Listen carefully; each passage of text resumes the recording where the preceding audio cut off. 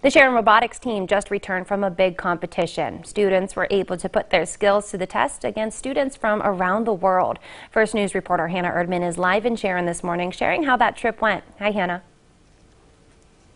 Brooke, good morning. I spoke with team members from Sharon's robotics team.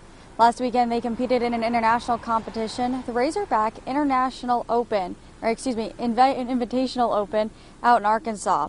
Students at the middle and high school levels competed in a variety of competitions. It was the first time since the pandemic the Invitational happened in person with international teams. Students say the competition, among others from across the globe, was a unique experience.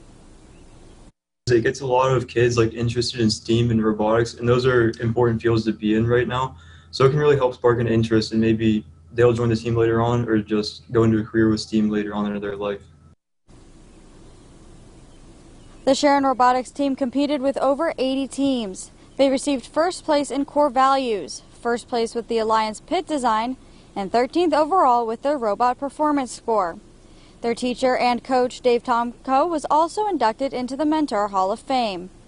Robotics are a big part here at Sharon City Schools. They start as early as elementary school, teaching kids the foundations of robotics through Legos in their first program. And the students share how excited they are to see what's ahead for the next school year. Live in Sharon, Hannah Erdman, First News, Saturday morning.